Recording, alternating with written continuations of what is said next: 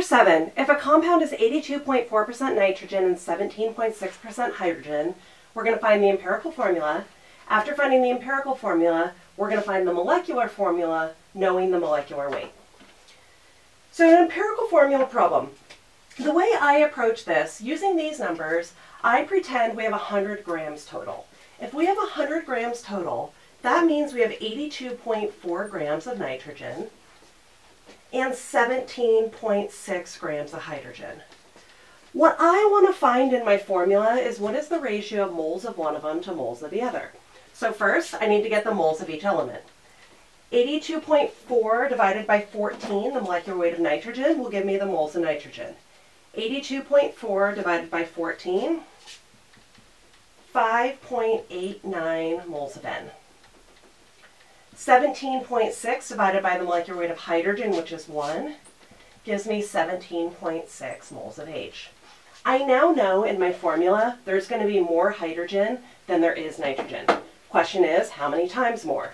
Our next step is the step we call divide by smallest, where I take the smallest number of moles and I divide each one of them by that. 5.89 divided by 5.89 is obviously 1. 17.6 divided by 5.89 gives me 2.99, which is basically 3. Using these numbers, I can get my empirical formula, which is NH3. 1 nitrogen, 3 hydrogens. For B, I want to figure out what I need to do to NH3 to turn it into something with a molecular weight of 85. I figure out what the molecular weight of is of NH3. 14 plus 1 times 3, or 3 times 1, tells me NH3 has a molecular weight of 17. I want to figure out what do I need to multiply 17 by to get to 85. So I divide 17 into 85.